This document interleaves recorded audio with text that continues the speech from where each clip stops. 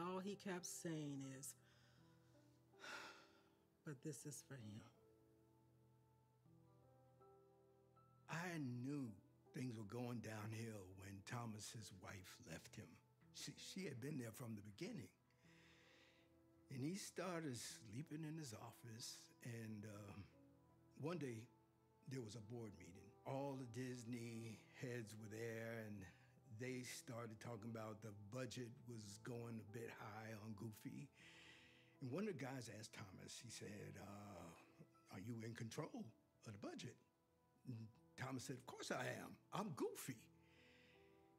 And then he did this chilling laugh,